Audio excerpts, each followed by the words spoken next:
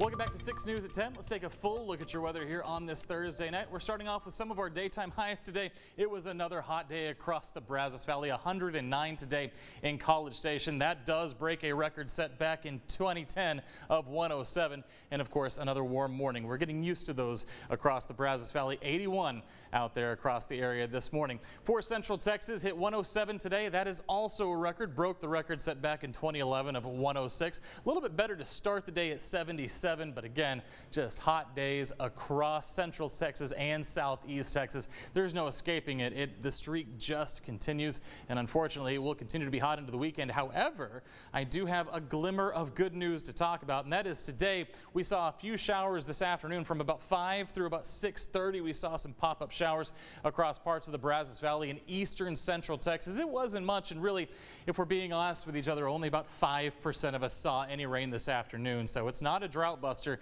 And unfortunately, I don't have any drought busters in the forecast, but I do have some more rain chances for us to talk about as we head through the weekend. Let's put our forecast in motion here. The rain coming to an end really just in the last couple of hours here across Central Texas. But then for tomorrow, we're going to see kind of the same setup. We're going to see those pop-up showers as we get to the heat of the day, 4 or 5 o'clock. And you can see the pop-up showers possibly a little bit more widespread tomorrow than they were today.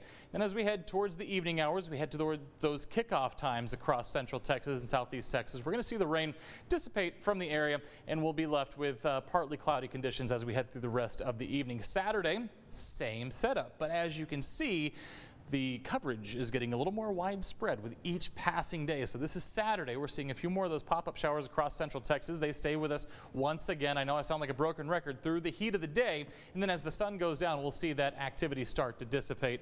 And again, the more rain chances, the better, because this was last week. This is this week. You can see as we head from week to week, things just getting worse and worse on our drought monitor. And of course, it's dry. It's also hot. We have excessive heat warnings through tomorrow at 9 p.m. So that's after kickoff times. Remember, when you head up to those football games tomorrow, it's still going to be hot, coming down from daytime highs around 104, 105, 106 tomorrow. And then as we head through the 7-day forecast, things look up if you can get through the weekend. You get through the weekend, we'll see things come back down to normal and continue those rain chances through the beginning of the week.